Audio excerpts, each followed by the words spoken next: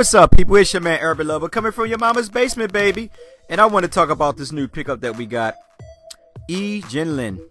Now, a lot of people in the comment section was hitting me up a while back. They was like, Urban, what's up with this new pickup? You know, there's a rumor going on that, you know, the Lakers are interested in this individual dude.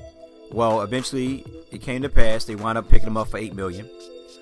Now, a lot of people probably don't know nothing about him. A lot of guys probably just was born yesterday, you know, so I'm going to have to make sure I talk to the infants, you know, to let them know about this guy. Now, before he got drafted, he was just as big as Yao Ming in China. You know, the fan base was crazy about him. They were comparing him to Kevin Garnett. He supposedly came over here, I think, in 06, I believe, or 05, something like that. But what happened was he didn't want to come because he felt, though, at that time that his skill level wasn't up to par to the NBA level. So he wound up picking up an agent named Dan Fagan, and he wound up getting drafted by Milwaukee at number 6. Now, Dan Fagan tried so hard to get this guy traded from Milwaukee because it was a small marketing team. Now, the one thing about him is this: he actually went to New Jersey. He had a good stink in New Jersey. He actually played pretty good for 37 games, where he wound up averaging 10 points, 6 boards before he got hurt once again. He played in the league, I believe, like 5 years. The only biggest problem is yet injuries, you know, and now he's labeled as a bust because he didn't actually live up to his potential. But at the end of the day, I want to say this: you name me a good 7-footer that has not been plagued with injuries, mostly knee injuries. A lot of 7-footers, after a while, those knees start giving out on them, and that was like the biggest problem with him. Now, with that being said, the guy, when he came into the NBA, you could see potential in him. One of the potentials he does as a 7-footer is that he can put the ball on the floor. He has a nice touch on his jumper. He can hit the 3. He has a nice quick right side dribble move to the basket. He can finish nicely around the rim, mostly with dunks, so layups, but most you'll see is dunks. And he's not afraid to contest the shot. He's pretty good in the defensive blocking scheme. Now, back in 2015, the Lakers actually went after him, but he turned them down at the time because there wasn't enough money. A good portion of the Chinese fan base was pissed off because they wanted him to come to the NBA to showcase his skills. Eventually, his agent must have talked some sense to him that, you know, that was his best opportunity for him. So the Lakers scout probably shown interest in him from watching him in the Olympics this year. And they got a chance to see this guy play. And plus, they know some of it because Luke Walton actually played in the NBA, probably played against him as well. So they know what he can do. The only problem is that he's plagued with injuries. So eventually, this is actually a marketing strategy what a lot of people fail to realize. Like I said before, China has one of the largest NBA fan base. The NBA is not just based in the USA, it's based all around the globe. And this is a good marketing strategy, business strategy for the front office of LA. The only sad part that I want to say is this: where does Tarik Black fit into all this? As you notice, he still have a contract on the table which hadn't been signed yet.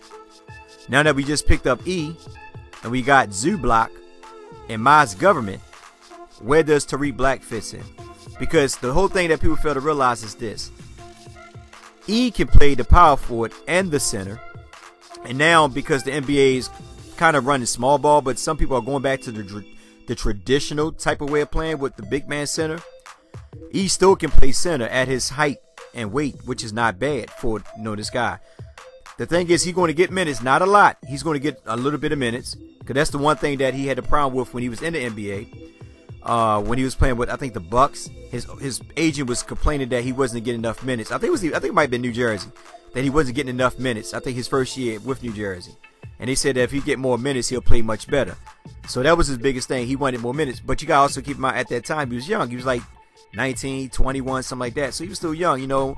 And like I said, when young guys in the NBA, they still have a lot to grow as in matureness. So I can see, like the thing is, the Lakers picking him up, to me, I like it, to be honest with you. And the reason why, because after Black and Mozgov, there's no other height on that team. I mean, we got, what, 3 guys at 6'9", but the thing about it is this: if Mozgov get hurt, as he did so far in the Olympics, who do we have, you know, besides Black?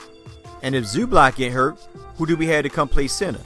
you can't play Julius Randle and Larry Nance at center every game because of the matchups.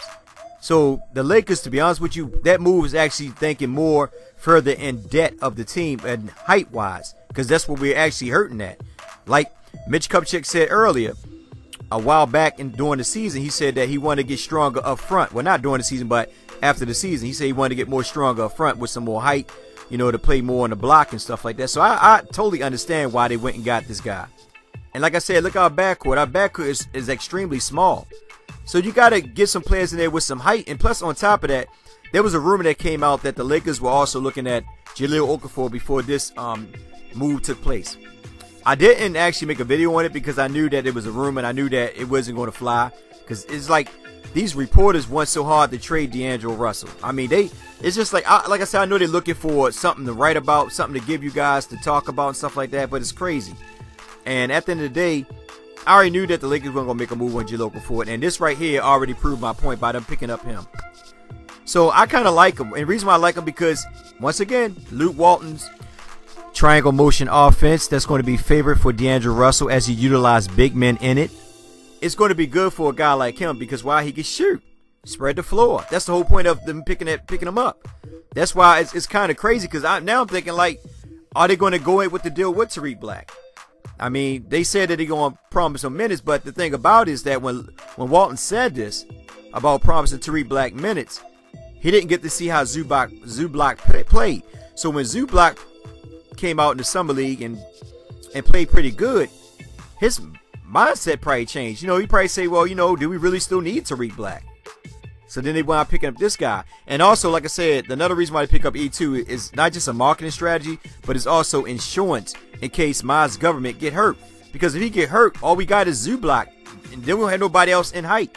You know, Tarik Black, like I said, he's only 6'9", and he's really a power forward. And the only time he'll probably play decent to me is actually when you go small ball. Because you get somebody like Dwight Howard, DeAndre Jordan, somebody with some height on him, you know, he might not be able to stand his ground against them guys. But I'm not going to criticize Black based on the fact that I didn't really get to see much of his game. You know, the Lakers didn't play him a lot. And the teams that he played on didn't play him a lot as well. And since this is a semi-rebuilding year and a fresh start for everybody, you know, we got a new coach. You know, most of these players are going to want to try their best to showcase their skill set this year. So that's the reason why I say that, you know, give the other guys a shot too. You know, just don't look at one group and just basically totally forget about the other group. Everybody get a chance because some of these guys can be utilized in some trade packages instead of just letting money go away for free. You know, this is basically a good year for us to get a chance to see what we got. And then we can make trades like, for instance, if we just keep Nick Young, you know, re-sign Tarik Black, we can actually put them in a trade and trade them off for something else better, like a draft pick or something, you know, a second rounder or whatever it may be. So we can utilize some of these players in trade opportunities. But in order to do that, we got to play them. You know, there's nobody wanting to come to LA. So we got to showcase this year as a year where we can show that we belong. Simple as that. But at the end of the day, it is a business, and I have to respect all the moves that they make and at least let them play out before I make a big evaluation on his team, which I will do this upcoming season. Now, I kind of like this guy. I kind of forgot about him. It's been a while. But at the end of the day, when he came over here, like I said, he got injured due to his injuries. He wasn't all that he panned out to be. And people saw labeling him a bust and all that. So after 5 years, he went back to China. And over there in China, they still love this guy. And now that the Lakers actually got him now, the thing is that he's going to bring a large fan base with him. So that's an A+ on the Lakers picking him up because now they're actually going to be rebuilding up their brand since after Kobe retired. So with them rebuilding up their brand and they bringing this guy over from China, he's going to bring that large fan base with him. And this guy is just as big as Kobe over there in China. So that's a good move by the Lakers organization. And most likely he's going to probably play center based on the fact that he got 5 years over Zubac. I would love to see Zubac, you know, back up Mozgov's government, but you know they probably have E playing back up to Mozgov's government for the simple fact of experience. Zubac doesn't have none, so they probably gonna bring Zubac slowly along, which is beautiful. I don't mind.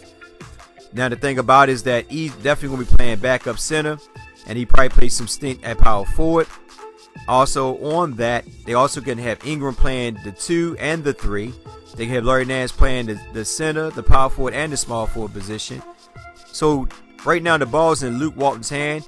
You know, he can do whatever he want to do with this squad. He can mix and match it up against whatever team he's playing that night.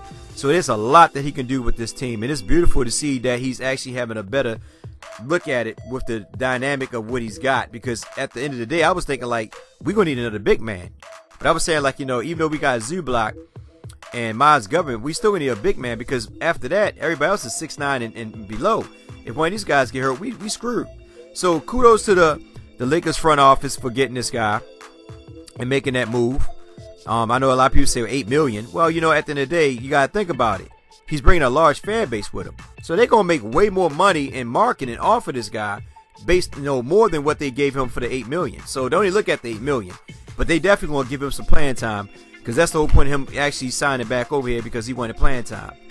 So kudos to those guys. Now I want y'all guys to get in the comment section and tell me, is this a good move for the Lakers or a bad move for the Lakers? What you think was happen? What's going to happen to Tarik Black? So with that being said, it's your man Urban Lover. Like, share, and subscribe. And as always, be safe out there. I love you guys. Take care.